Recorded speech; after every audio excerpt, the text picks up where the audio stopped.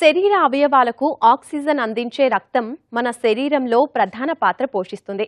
రక్తంలో ఏ చిన్న సమస్య వచ్చినా అది పెను ప్రమాదంగా పరిణమిస్తుంది. రక్తంలోని ఎరుపు, తెలుపు రక్త కణాలతో పాటు ప్లేట్లెట్స్, హీమోగ్లోబిన్ స్థాయి తక్కువైనా ఎక్కువైనా ప్రమాదమే. శరీరానికి అవసరమైన ఎర్ర రక్త కణాలను శరీరం ఉత్పత్తి చేయలేకపోవడం కారణంగా హీమోలైటిక్ ఎనీమియా సంభవించే ప్రమాదం ఉంది. అసలు రక్తహీనత అంటే ఏంటి? రక్తహీనత రాకుండా ఏం చేయాలి? ఎలాంటి జాగ్రత్తలు తీసుకోవాలో ఇప్పుడు చూద్దాం.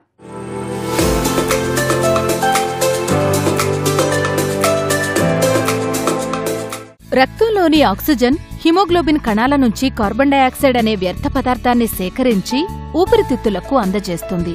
ఊపిరితిత్తులు ఈ వ్యర్థ పదార్థాన్ని విసర్జిస్తాయి. మూత్రపిండాలు ఉత్పత్తి చేసే ఎరిథ్రోప్రోటీన్ అనే హార్మోన్ ఎముక మూలుగను ఉత్తేజం చేసి ఎర్ర రక్త కణాల సంఖ్యను నియంత్రిస్తుంది. మన శరీరంలో రక్త కణాలు తగినంతగా లేకపోవడం, హిమోగ్లోబిన్ సరిపడినంతగా లేకపోవడం వల్ల గానీ రక్తహీనత ఏర్పడుతుంది. రక్తహీనత ఏర్పడితే ప్రాణానికే అపాయం ఏర్పడవచ్చు.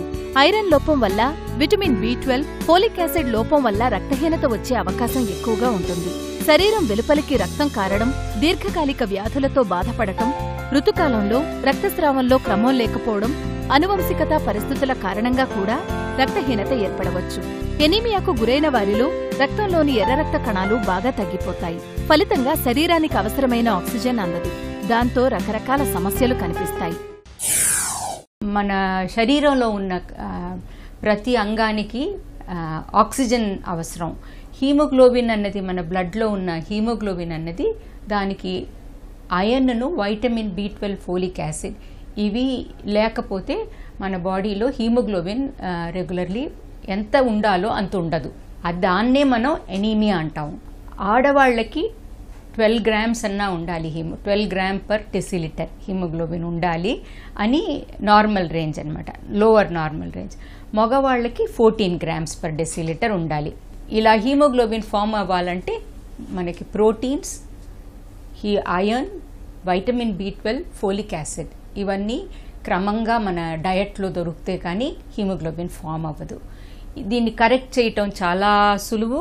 మన బాడీలోంచి ఐరన్ లాస్ అనేది చాలా తక్కువ ఉంటుంది ఫిజియోలాజికలీ. మామూలు డయట్ తీసుకుంటే అందులోంచే మగవాళ్ళకి దొరికిపోతుంది ఐరన్. కానీ పిల్లలకిను ఆడవాళ్ళకి ఎక్స్ట్రా ఐరన్ అవసరం ఉంటుంది. ఇది ప్రత్యేకంగా గమనించి ఆ ఆహారంలో ఇటువంటి పదార్థాలను ఇంక్లూడ్ చేయటం చాలా ముఖ్యం. రక్తహీనతలో చాలా రకాలున్నాయి. అయితే సాధారణంగా ఏర్పడే ఎనీమియా ఐరన్ లోపం వల్ల ఏర్పడుతుంది. అంటే ఆహారం ద్వారా ఐరన్ లభించకపోవడం లేదా శరీరంలోని కణాలు ఆహారంలోని ఐరన్ ని శోషించలేకపోవడం వల్ల ఈ రకం ఎనీమియా ఏర్పడుతుంది. విటమిన్ B12, ఫోలిక్ యాసిడ్ లోపంతో కూడా ఎనీమియా వస్తుంది. కొన్నిసార్లు చాలా అరుదుగా ఇది వంశపారంపర్య రక్త సంబంధిత జబ్బుగా, జన్యు సంబంధమైన కారణాల వల్ల రావచ్చు. పోషకాహార లోపం, రక్తం ఉత్పత్తిలో ఆటంకాలు ఏర్పడడం, రక్తాన్ని నష్టపోవడం హీమోలైటిక్ ఎనీమియాకు ప్రధాన కారణాలు. ఆకుకూరల వాడకం తగ్గించి టీ, కాఫీలు ఎక్కువ తాగుతున్నారు. బాగా పాలిష్ చేసిన బియ్యం, రిఫైన్డ్ వంట నూనె, పొట్టు తీసిన పప్పుధాన్యాలు, బొంబాయి రవ్వ ఇలా పోషక పదార్థాలు లేని ఆహారం భుజించి రక్తహీనతకు చేరువవుతున్నారు.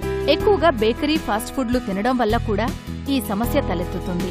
మలేరియా వంటి కొన్ని రకాల వ్యాధుల కారణంగా రక్తంలోని ఎర్ర రక్త కణాలు ధ్వంసమై మళ్లీ ఉత్పత్తి కాకపోవడం వల్ల కూడా హీమోలైటిక్ ఎనీమియా వస్తుంది. హీమోలైటిక్ ఎనీమియా అనారోగ్య లక్షణాల్లో ఒకటైనందున మొదట్లో ఎలాంటి స్పష్టమైన లక్షణాలు కనిపించవు. క్రమంగా త్వరగా అలసిపోవడం, శ్వాస పీల్చడంలో ఇబ్బంది పడటం వంటి సమస్యలు ప్రారంభమవుతాయి.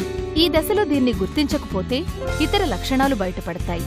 గుండె దడ, తలనొప్పి, తల దిమ్ముగా ఉండడం, చెవుల్లో హోరు శబ్దం వినిపించడం, కాళ్లు పీకడం, చర్మం, చేతిగోళ్లు పాలిపోయినట్టుండడం, జుట్టు ఊడిపోవడం వంటి లక్షణాలు కనిపించినప్పుడు రక్త పరీక్ష చేసి నిర్ధారిస్తారు.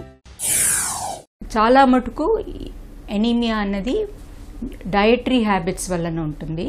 ఇంకా పిల్లల్లో డయట్లో ఉన్న డెఫిషియన్సీస్ వల్లను మనకి కొన్ని మిత్స్ ఉంటాయి. డయటరీ మిత్స్ అంటే పాలు ఇవ్వటం చాలా ముఖ్యం. ఇళ్లలో వంటల్లో ఆకుకూరలు, బీన్స్, ఇటువంటి గ్రీన్ వెజిటేబుల్స్ అన్నీ వాడటం చాలా ముఖ్యం. దీంట్లోంచి మనకి ఐరన్ మట్టుకు కాదు, వైటమిన్స్ కూడా దొరుకుతాయి. ఇటువంటి డయటరీ కరెక్షన్స్, డయటరీ హ్యాబిట్స్ సరిగ్గా ఉంటే గనక చాలా కామన్గా ఉన్న ఎనీమియాని మనం ఈజీగా కంట్రోల్ చేసుకోగలం. సహజంగా పిల్లలకి ఎగ్స్ కూడా ఇవ్వచ్చు. ఎగ్లో కూడాను వాళ్ళకి ప్రోటీన్స్ ఇంకా ఐరన్ కూడా దొరుకుతుంది. బెల్లం ఉన్న స్వీట్స్, చిక్కీలు, నువ్వుల లడ్డులు అటువంటివి ఎంకరేజ్ చేయాలి పిల్లలకి తినడానికి. మన డయటరీ హ్యాబిట్స్లో చాలా ఇవన్నీ కరెక్ట్ చేసుకోవచ్చు. ఎనీమియా నుంచి తప్పుకోవటం అసలు కష్టం కాదు.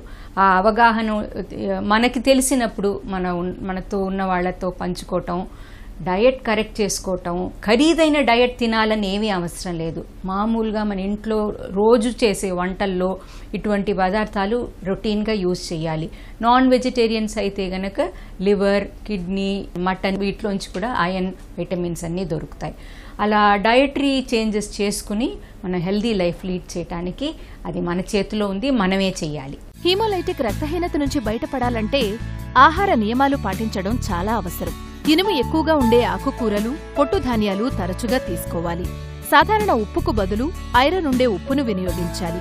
ఐరన్ అధికంగా ఉండే అరటిపండు, యాపిల్, ద్రాక్ష వంటి పండ్లను తీసుకోవాలి. డ్రై ఫ్రూట్స్, పులుపుండే పండ్లు ఎక్కువగా తీసుకోవాలి. పాలు, ఖర్జూరం, పచ్చిబఠాణీ వంటివి ఎక్కువగా తీసుకోవాలి. చేప, చికెన్, లివర్, పీతలు, రెడ్ మీట్ మొదలైన ఐరన్ సమృద్ధిగా ఉండే ఆహారాలను తీసుకోవాలి. భోజనం చేసిన వెంటనే టీ, కాఫీలు తాగడం మానేయాలి.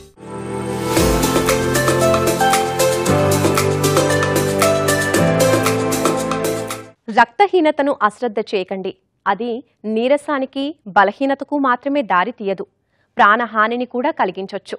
రక్తహీనత ఉన్నవారు ఐరన్, ఫోలిక్ యాసిడ్ మాత్రలను క్రమం తప్పకుండా తీసుకోండి.